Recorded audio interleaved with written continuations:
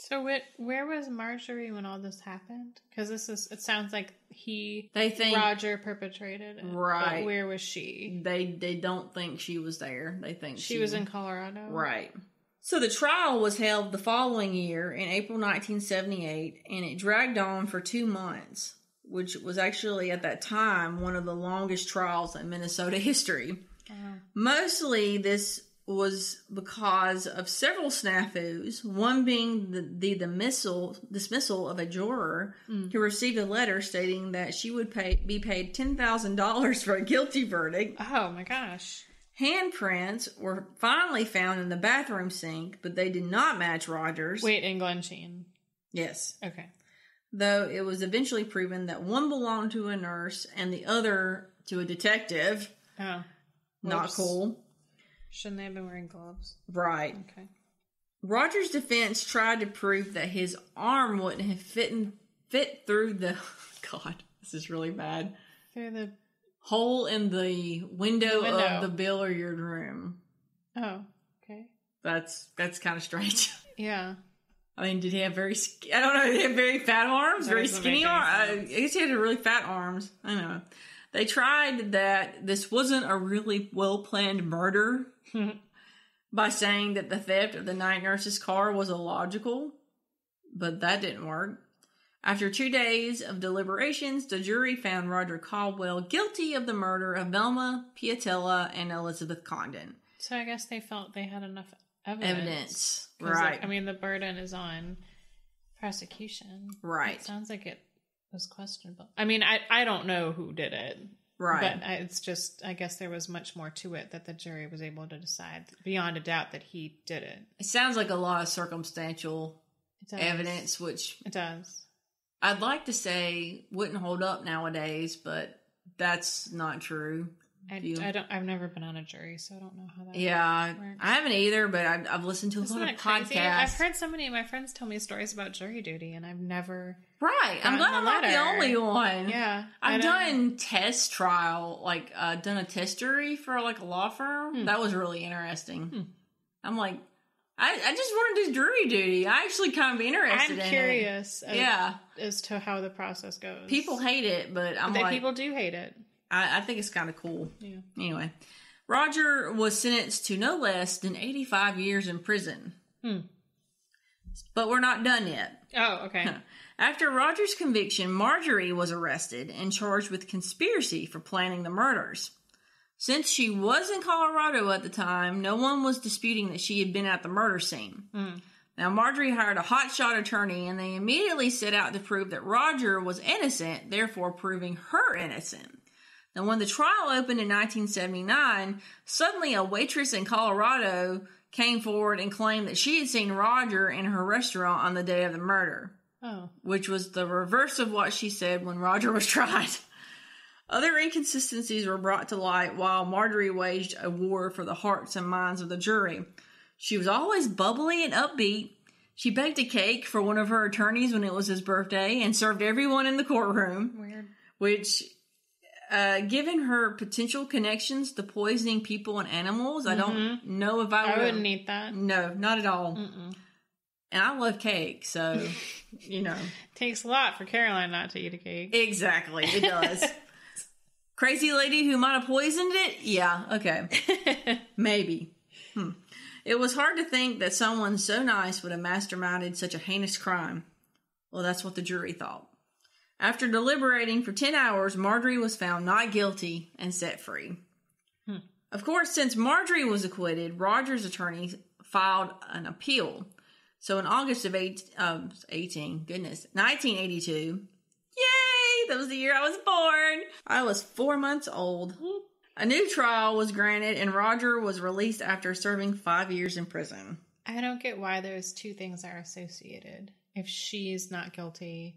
They said if she was not guilty... Why does it have to do with him? Right. Because there's still evidence that he did it. Right. They can't just say, well, if she's not involved, he must not have done it. Yeah. They must have, framed it that way, I would think, very heavily in the trial to be able to overturn that. So, he was released after serving 5 years, and Duluth prosecutors were in a bind. Yeah. So if Roger was acquitted in his new trial, then no one would be punished for the murders. Right. Witnesses had died during all this time. And then on top of the new evidence that had been presented at Marjorie's trial, it was looking like an acquittal was a real possibility. Mm-hmm. So the prosecutors cut a deal with Roger. If he confessed to the murders, he would only have to serve another year in prison. Roger quickly took the deal and testified in open court that he'd waited outside of Glensheen that night before breaking in. He also claimed to have been drinking heavily, so he couldn't remember some of the crucial details. So he's telling him he did it, and then he just is in prison for another year, and he killed 2 people. Right. That's ridiculous. Yeah, just a bit. I'll stick to architecture. Yeah. Now, he said that murder hadn't been his intent. He'd hoped to steal some valuables and then take off after that. Mm-mm. He didn't say anything about Marjorie's involvement, even though she was protected by double jeopardy at this point. Roger was released and he moved back to Pennsylvania, which was where he was from originally. And he lived a pretty hard life for the next few years. At one point, he contacted the Congdons and told them he would reveal the real story if they paid him $50,000. Negotiations eventually broke off, and in 1988, Roger Caldwell slit his wrist and died. Oh. His suicide note claimed that he never killed anyone and had never harmed a soul in his life. I feel like that might be the truth if you're intending to kill yourself. If you know you're going to die, why would you write a lot? You know, because if you're not around, then... But on the flip side... Yeah. He killed somebody and he felt honest to goodness guilt because he's not a sociopath. Okay. Then he could have killed himself because of that. But yeah. I guess so. I don't know. It could go either way. Know? No. But we're still not done. Oh gosh. Marjorie was acquitted in 1979. Oh, where was she when he committed suicide? Okay. So we're getting there. Okay. She was acquitted in 1979. Roger was in jail at the time. So she moves. I was kind of confused about this. I don't know if she moved or not, but she has friends, principally a married couple named Walter and Helen Hagen. Hagens. Right. Okay. They had been friends since the 1960s when their kids competed in ice skating together. Now, Helen had been diagnosed with Alzheimer's and was placed in a nursing home. Marjorie showed up to visit her, and then a few days later, Helen lapses into an unexplained coma. 3 days later, she's dead. She ate the cake. She ate the cake, right. Marjorie and Walter are soon married, even though she's still legally married to Roger. And Walter marries the woman that killed his wife? Well, you can't prove that. Right, exactly. Still. They got married in North Dakota. So there's actually still a warrant out for Marjorie's arrest for bigamy. Yeah, in North Dakota. She's just never gone back there. So they're living in Minnesota, but they end up selling the house that they had been living in. And surprise, surprise, the night they move out, the house burns to the ground. Oh, no way. Yep. I wonder who did that. Right. That's when police start investigating Marjorie's past. And what do they find? A string of unexplained fires going all the way back to her childhood. So she is tried for arson and insurance fraud. But this time, in spite of the use of the same hotshot attorney who got her acquitted before, she is found guilty and sentenced to 20 months in prison. Wait, for arson? Right. So we realize that that's more than Roger was given for admitting to the murders. He only had to serve a year. Yes, he had already... But a total of 5 years. I'm just saying. Yeah. So when she was released, she and Wally moved to Ajo, Arizona. I don't know how to say that. Ajo? I think so, too. Ajo? Okay. Anybody who lives in Arizona and knows how to pronounce Ajo, please let me know. They're living in an RV there. Now, this is a tiny town on the Mexican border, and it was chosen because Wally supposedly had cancer, and they needed to go to Mexico to get his drugs. They could have probably gone to Canada, because I think they have that same Right. Get drugs for cheap here. Exactly. Not too long after they settled in Aho, a series of fires happened in abandoned buildings and garages throughout the town. After getting into a dispute with their next-door neighbor, Marjorie is once again caught for arson after she tried to set the neighbor's house on fire. Of course she is. He happened to be a Border Patrol agent. I mean, oh my gosh. That makes lots of sense there. Make this up. So she spends 8 months in prison because she couldn't make bail. I love Mona. So Mona is Adrienne's cat. And if you hear that weird buzzing noise in the background, that's her purr box. Can you hear it? You can a little bit. She has a very, very loud purr. She does, and it's so sweet. That is sweet. She's an old lady. She is. She's old. She's almost as old as my Amelia. When you're 16 and you're a cat, you can do whatever you want. Yep. And we spend so much money on them. Mm-hmm. So, Marjorie spends 8 months in prison because she can't make bail. Now, during those 8 months, Wally made a miraculous recovery from cancer and was back to his old pre-cancer self. Like, you know, before he basically been housebound, couldn't drive himself, but while Marjorie's in prison, he's just driving himself around, flirting with the ladies, having fun. Oh, wait. Do you want to know how to say Aho? Sure. Is it Aho? I don't know. Aho. AZ. That's not helpful. Aho. AZ. Aho. Okay. I was wondering. Aho. Aho sounded a little questionable to me. It sounds like somebody from my hometown would be pronouncing it. It's Aho. AZ. But I like that she says Aho. AZ.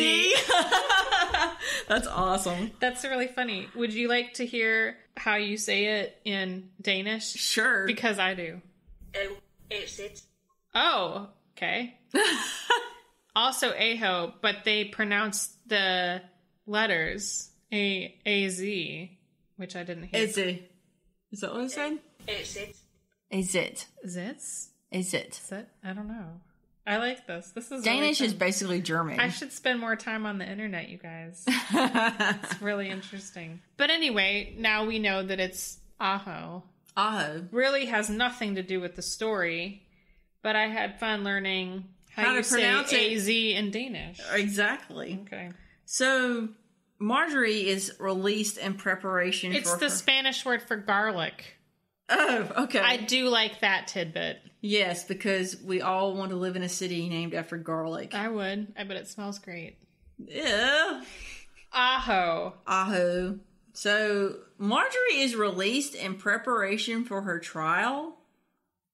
I don't understand that. What? I'm still on garlic. What did you just say? So, she's been in prison for 8 months because she couldn't make bail. But then they release her. Because who's going to pay to get her out? Right. So, but then she's released just before her trial. I don't understand why they would release her. Personal recognizance. Possibly. Like, I have no idea. I just like that word. Personal and I've heard recognizance. that in a show somewhere. In Law and Order SVU. Probably. So, she's released. Yeah. And suddenly, Wally's health takes a downward turn. Oh, that's shocking. To the point that when he ate the cake too. Right. Don't eat the cake. Don't eat the cake. Unless it's chocolate. So he's so bad off that when he testifies at the trial in her defense. Really? He's defending her? Yeah. Wally. He had to be rolled in on a gurney.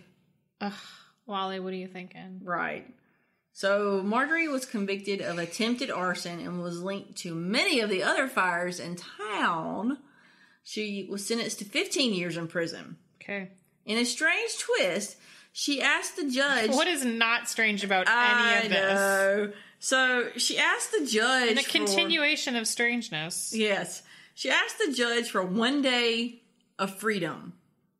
And he granted it. Did she go to Mexico? That makes so much sense. She ate garlic. They basically put the local police on her so she wouldn't run off to Mexico. So the police are basically outside her RV, and one of the officers smells natural gas coming from the trailer. And where she's living. Right. Where she's staying. Yeah. So he checks on Marjorie, and she claims that everything was fine, that the pilot light had gone out on the stove. But a couple hours later, Marjorie begins calling friends to report that Wally was dead. Police